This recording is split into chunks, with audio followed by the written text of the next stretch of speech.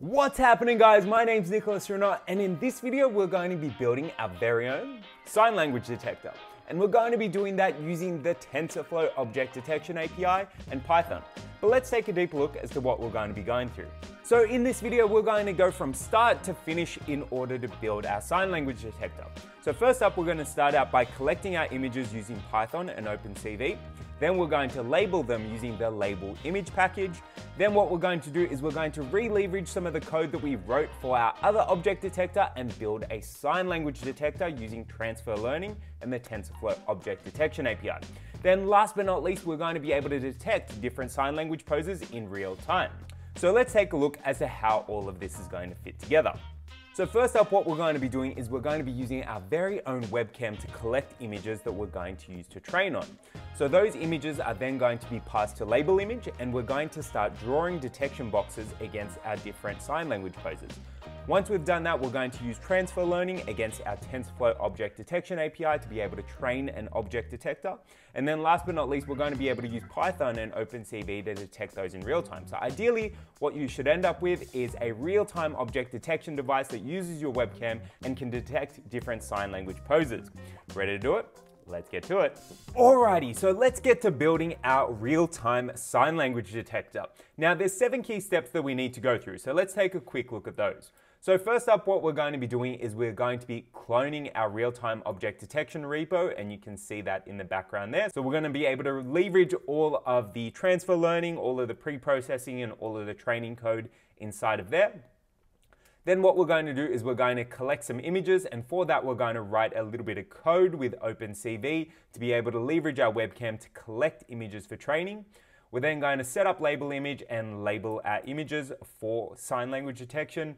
Then we need to update a couple of lines of code in our Jupyter notebook inside of our repo, train, we can then update our checkpoints and then detect. So these are really easy steps, and our training step is pretty easy. We just write a command and let it run. So let's go on ahead and do it. So first up, we're going to start out by cloning our repository. So we can just copy this link here and go into a command line. So if you're in a Windows machine, then you'll just be opening up a command prompt. If you're in a Mac or Linux machine, you'll just be opening up a terminal. So in this particular case, the command that we want to issue is git clone and then paste in our link. And so this will go to GitHub, grab that repository and put it inside of a directory. In this case, we're inside of our D drive, so it's going to appear in our D drive, and you can see it there already. So let's give that a couple of seconds and it should clone. And you can see it's now done. So we can now open up our repository and take a look at what's actually in here. So if you've watched the real-time face mask detection video, then this is the exact same code. We're just going to be updating it in order to build our sign language detector. So if we actually open this up, you can see that we've got one Jupyter notebook there already, and we've also got a folder called TensorFlow. Within our folder called TensorFlow, we've got some scripts, and in here, this is going to be our script to create our TF records. We've also got a workspace folder, and in here we've got a little bit more information. So we've got annotations, and there's nothing in there yet, but we'll talk about that in a sec. We've also got a folder called images, but again, there's nothing in there because we're going to collect them. We've also got a folder called models, and in there, again, there's nothing because we're going to set that up. And then in our pre-trained models folder, we've got a pre-downloaded model from the TensorFlow Model Zoo. So in this case, we've downloaded the single shot detector MobileNet V2 FPN Lite 320 by 320 Coco 17 TPU model. So this is a pre-trained model that allows us to perform a task called transfer learning and train our model a whole heap faster. So now what we're going to do is go on to our next step. So let's take a look at our to-do list now. So if we take a look, we've cloned our repo, so we can mark that as done. The next thing that we want to do is actually go and collect our images. So let's go on ahead and start doing that. So to do that, what we're going to do is we're going to open up a new Jupyter terminal, and we're going to go into the folder that we just created. So if we take a look, it's called Real-Time Object Detection. So that's this same folder that we just went and cloned down. And if we take a look, you can see that it's called Real-Time Object Detection. So we're going to jump into there and create a new Jupyter notebook. So to do that, we just need to hit New and then Python 3.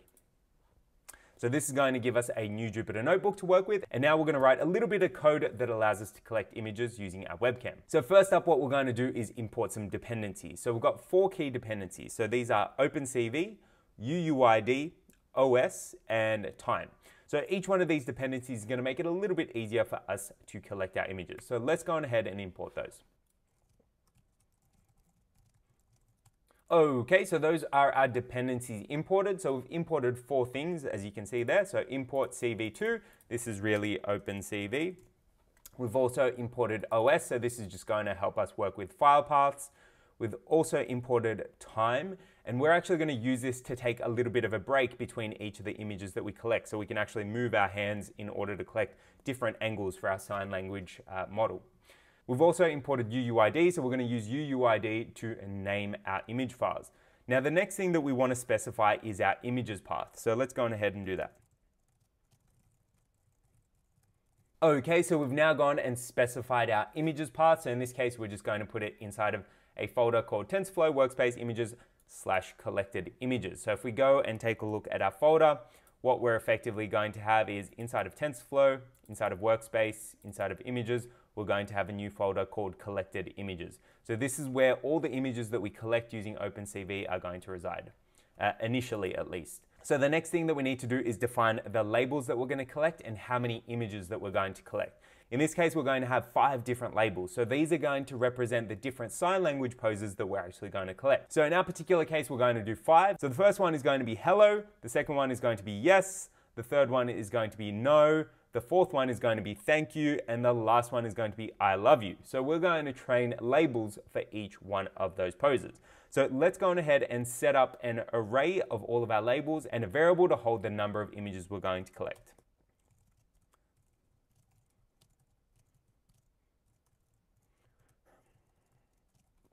Okay, so in this case, what we've gone and done is we've set up 2 variables. So the first one is called labels, and this just represents each one of the poses that we're going to collect when we collect our images. So we've got one for hello, one for thanks. In this case, it's actually going to be thank you, but that's fine. We just need a single word to represent it.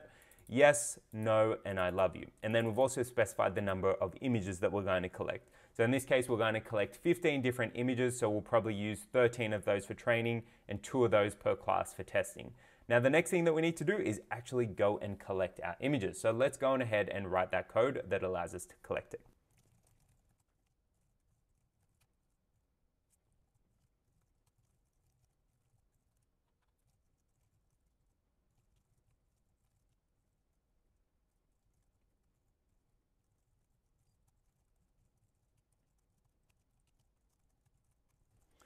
Alright, so that's quite a fair bit of code, but let's actually take a step back and take a look at what we've written there. So first up, what we're going to do is loop through each one of our labels within this array. Then what we're going to do is create a directory for each one of these labels. So ideally what we should have is 5 folders inside of collected images, so 1 for each one of these labels. Then what we're going to do is start our video capture, and to do that we've used the cv2.videoCapture method. So this is going to initialize our webcam. Now you might need to play around with this depending on what device number your webcam represents. So in this case for my computer it's 0, but sometimes you need to play around. So in this case on my PC it's 0, on my Mac it's 2. So play around with that if it's not working, but also drop me a mention in the comments below if you have any trouble at all. Then we're going to print out that we're collecting images for the first label or whatever label we're up to. We're going to sleep for 5 seconds. So this is going to give us some time to get into position in order to collect our images. Then what we're going to do is we're going to loop through the number of images that we want to collect. So in this case, we want to collect 15. We're going to set up our capture, and specifically we're interested in our frame here. So this is going to represent our actual image. And then we're defining our image name. So this is the entire path to our image. So in this case, it's going to be our images path, which is this up here. Well, to actually join this together, we're using os.path.join. And the first part of that path is this images path, then the label, because remember we've created a folder per label. Then the name of the actual file is going to be the label, dot, and then we're passing through some string formatting to pass through our unique identifier. So this is going to make sure that each of our images has an individual name and we don't duplicate. Then what we're doing is we're using the cv2.imWrite method to go on ahead and write it to that directory, and we're also going to show it to the screen so we can take a look at what we've gone and collected. Then we're going to sleep for 2 seconds to make sure we can get into another pose. And then we're going to finally release our video capture. And if we've got any issues, we can hit the break key and break out of that. Now in this particular case, I haven't actually run it yet, so I'm going to take down the green screen, run it, and start collecting our images, and then we'll take a look at what we've got.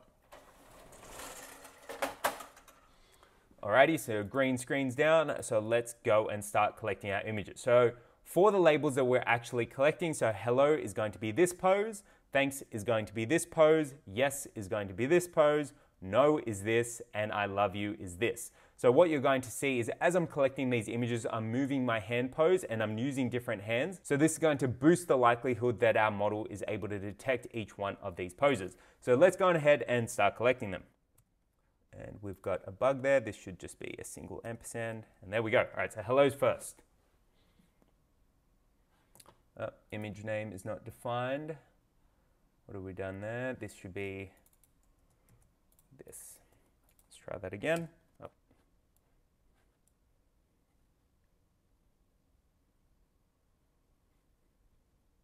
Okay, so that looks like hello is done. Let's drag this over. And now we're collecting images. Oh, we can't actually see for thanks. So thanks is this.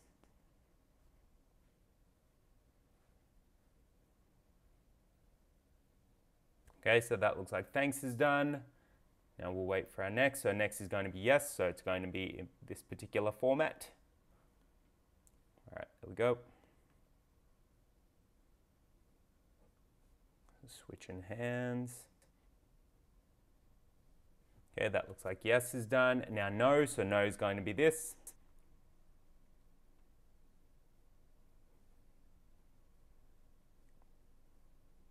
Cool, that's no done, and now I love you.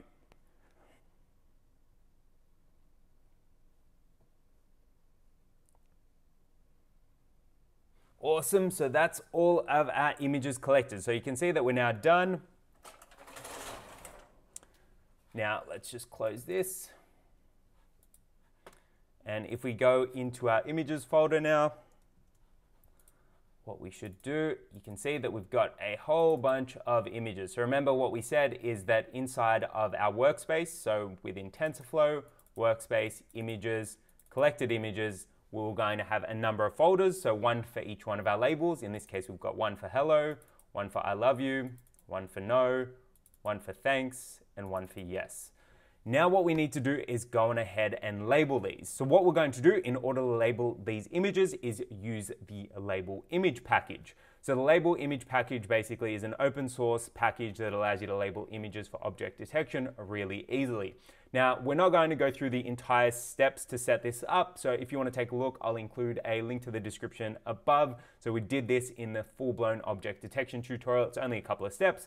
So what we're going to do is we're going to bring that in and then we're going to start labeling our images. Alrighty, so I've got LabelImg inside of our TensorFlow package. Now again, if you want to take a look at how to set this up, I'll include a link somewhere above to the video where we actually went through and did all of this. Again, it was only a couple of steps to set it up. Now what we're going to do is we're actually going to use it to label our images. But first up, what we're going to do is we're going to step into our workspace, step into our images and our collected images, and we're just going to take all of these out of their individual folders and just put them inside of collected images. So that way, when we're working with LabelImg, we can point to one single directory and label them from there. So let's grab the rest, and yes.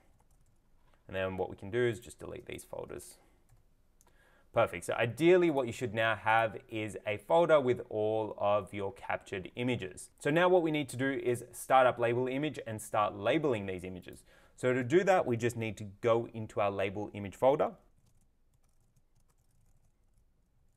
And then what we need to do is run the Python command to start it up. So that is just Python labelImg.py.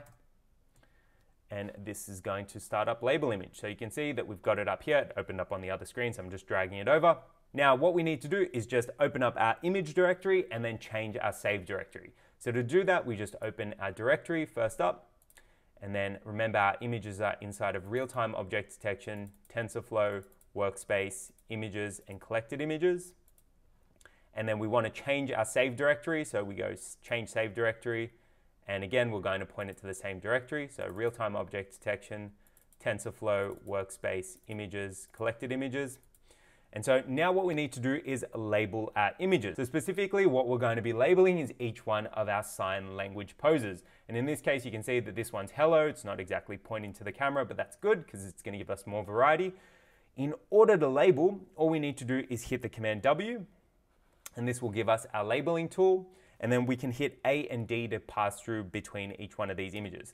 Now, a key thing to note, whenever you're working with LabelImg, just make sure that you've got autosave mode on. It's just gonna make sure that it saves each one of your annotations. So let's go on ahead and start labeling. So we're just gonna hit W, and then we're going to draw a square around that pose. And then we're going to type in the name of the label. In this case, it's hello, and we can hit OK. And you can see there that as soon as we've gone and typed in that command, we're going to have a little label box appear up here. Then we can go to our next image and do the same thing. Cool, and you sort of get the idea. So now what we're going to do is go through each one of our different labels and label them. So remember, we've got 5 different labels to do. So hello, yes, no, thank you, and I love you. So let's go on ahead and power through those, and then we'll take a look at our results.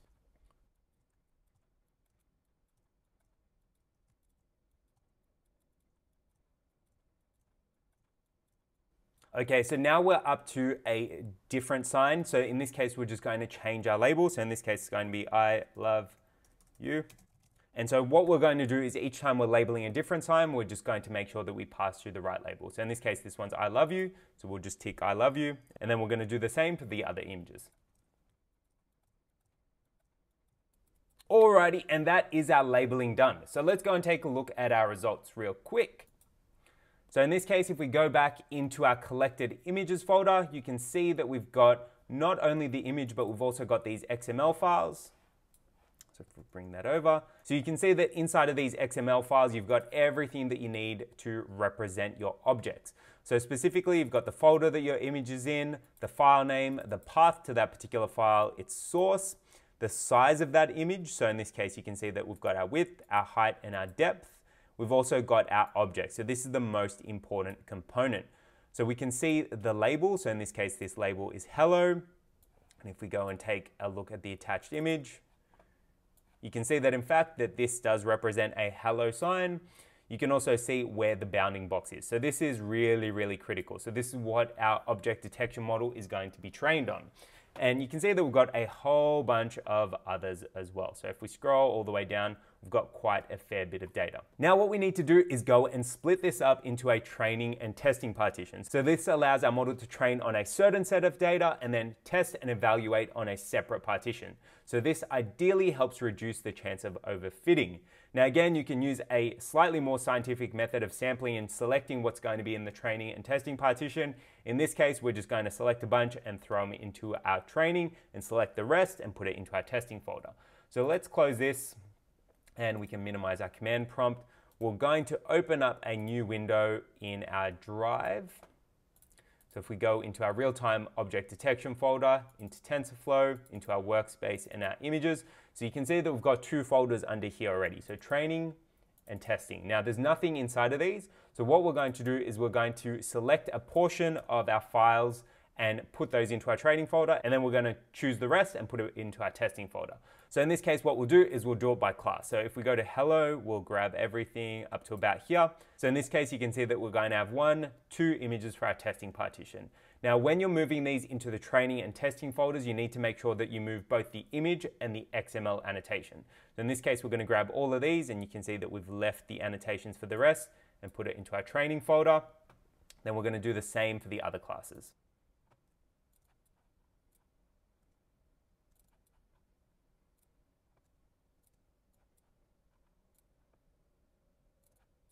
Alrighty, so that's our testing bit set up. So you can see we've got a whole bunch of images plus the XML annotations. Now what we're going to do is just step into our testing folder and throw the rest in there.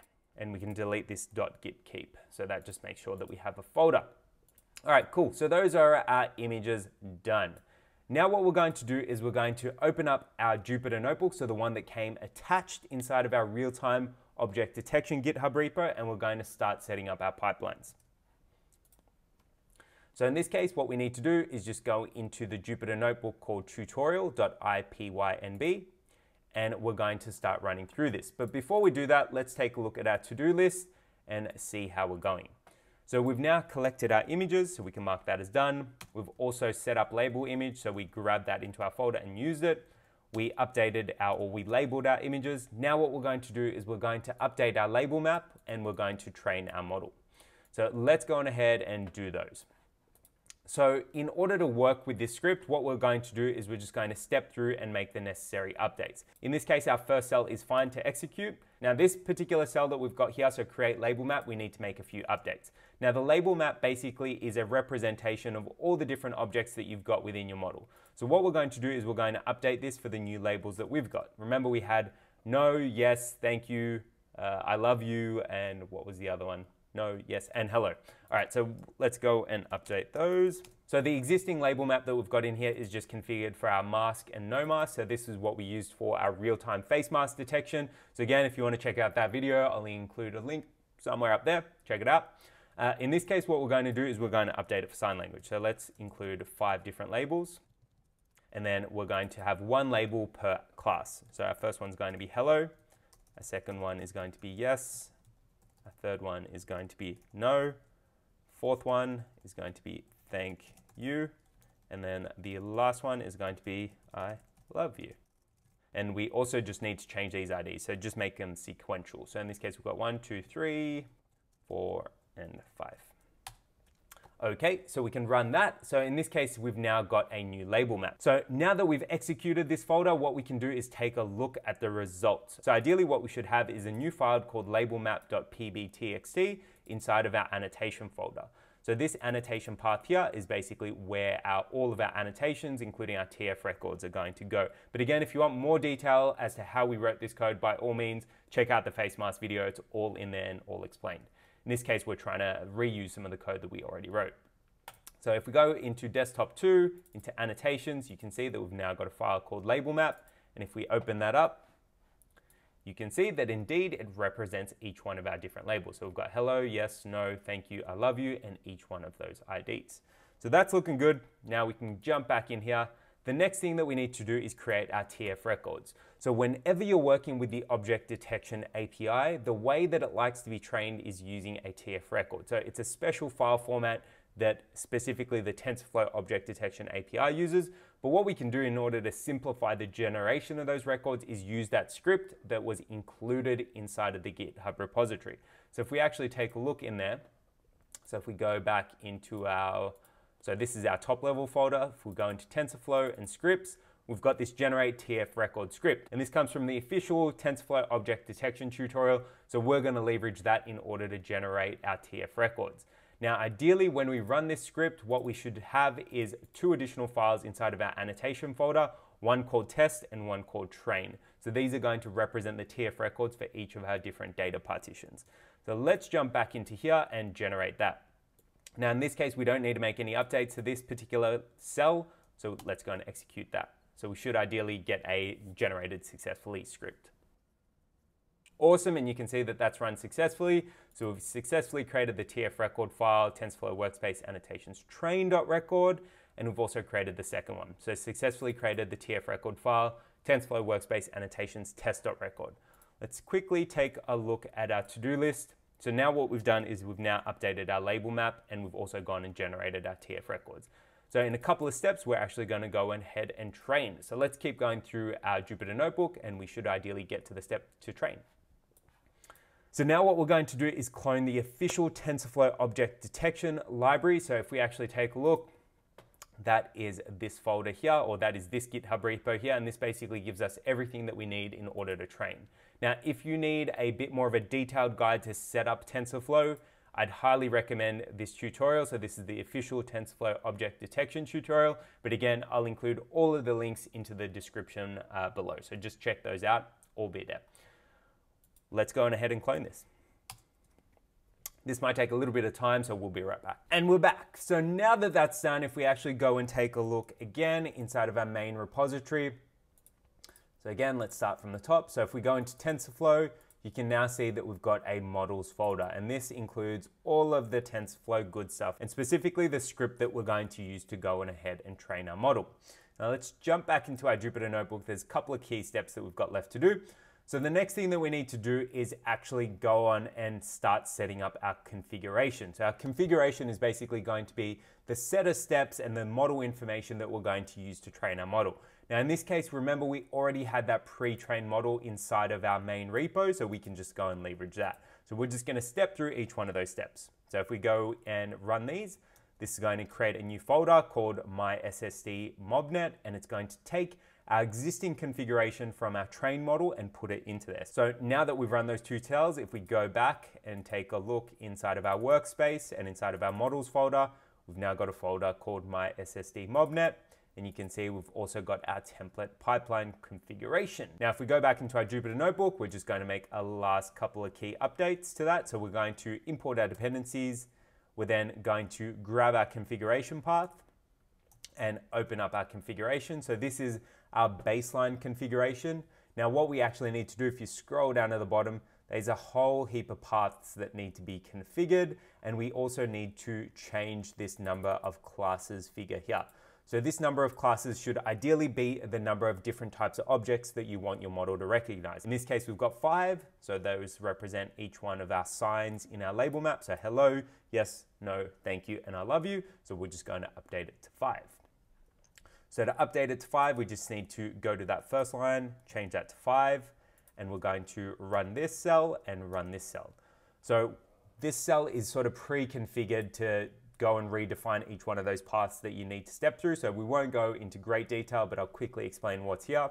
So first up, we're updating the batch size. So this is how much data is processed within each epoch. Then we're also updating our fine-tune checkpoint. So this is where our model is going to start training from. And this allows us to use a technique called transfer learning to be able to train a whole heap faster. We're then changing our checkpoint type to detection.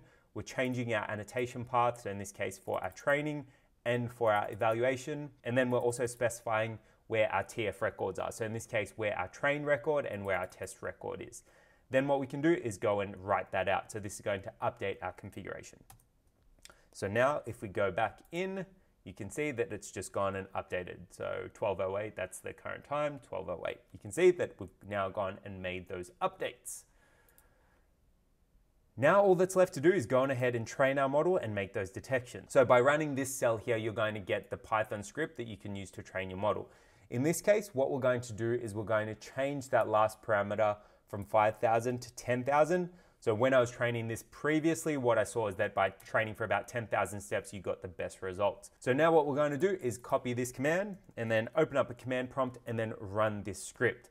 So this is now going to kick off our training process and start training our deep learning model. Now in this particular case, how long it takes is going to be very much dependent on the hardware that you've got available. So if you've got a GPU versus not having a GPU, in this case, what we're going to do is copy this command, go and run it in a command prompt or in a terminal if you're on a Mac, and we'll be right back. So let's copy this, open up a command prompt, drag that over, and then we're going to go into our top level folder. So in this case called real time. Let's take cap locks off. And then from here, this is where we can trigger our command. So if we paste it in, ideally what you should start to see is that our model will start training. And as soon as you start to see some loss metrics, so I'll show you that in a second, you know that your model is training successfully. But again, if you want to go into more detail as to how we actually did all of this, by all means, check out the face mask video. We went into great detail and actually took a look at how we were writing this code. Okay, and you can start to see our loss metrics have started appearing. So you can see here that in this case, we've got the step per, or the time per 100 steps or training steps, and we've also got our first loss metric showing up. So in this case, it's 0.752. I've seen best results when we get the loss to around 0.18 to 0.15. So what we're going to do is let that train, and we'll come back in 10,000 steps and see how our model's performing and actually start to make some real-time detections. Alrighty, so you can see that our model has finished training. So we're all up, we've got a loss of about 0.099, and I ended up extending the training to about 20,000 steps. So ideally, this should give us the best possible likelihood of being able to detect sign language in real time. So now what we can do is just step back into our Jupyter Notebook and make a few key updates. So we've sort of got up to step 6 where we train our model, and what we did is we took this particular command and we put it into our command prompt and ran that. The next couple of things that we need to do are just run these cells. So in this case, we're going to load some dependencies. It looks like we've got a dead kernel. Let's just restart that. Right, so now we've restarted our kernel. Now the next thing, so again, we're just going to import our dependencies. So those look all fine. Then the core thing that we need to do is update this checkpoint. So in this case, the latest checkpoint that our model generated was checkpoint 11, and you can see these inside of your models file. So in this case, the checkpoint that we needed was checkpoint 11, so we can run that to load our model, and this will load our model and regenerate it based on whatever we've gone and trained. And then below here, we've actually got our real-time detection. So all we need to do to spin up our real-time detection is to step through each one of those cells. So if we hit Shift and Enter and go through each one of those cells, what you'll get is a new Python pop-up that allows you to make real-time detection. So let's run through that. And because our cap hasn't generated yet, we can just delete this cell, that's fine. And ideally what you should get is a little pop-up. So let's wait for it to pop up. You can see the lighting's changed a little bit, so I've just opened some blinds to make it a little bit easier to make our detections. And you can see that we've got our detection screen here. And if we type out, put our hand up, let's point at the screen. So you can see that it's accurately detecting yes, it's detecting I love you, it's detecting thank you, and hello. And it's also detecting no. So really quickly, we're able to make those detections, and it can switch hands. If we put the green screen down, we can take a look at performance there. So hello, I love you, yes, and no. And thank you. Alrighty, so just to recap, so we captured our images using OpenCV, we then labeled them using LabelImg, we then went through our pre-built Jupyter Notebook and actually went and trained our model, and right now you can see that we're making real-time detection. So as we're facing the camera, we're able to make detections in real time, and this could be deployed elsewhere if you wanted to. It's a fully pre-built model, and you can take those checkpoints and work with them going forward. And that about wraps up this video. Thanks so much for tuning in, guys. Hopefully you found this video useful. If you did, be sure to give it a thumbs up, hit subscribe, and tick that bell so you get notified of when I'm releasing future videos. And let me know how you went about building your sign language detector. Thanks again for tuning in. Peace.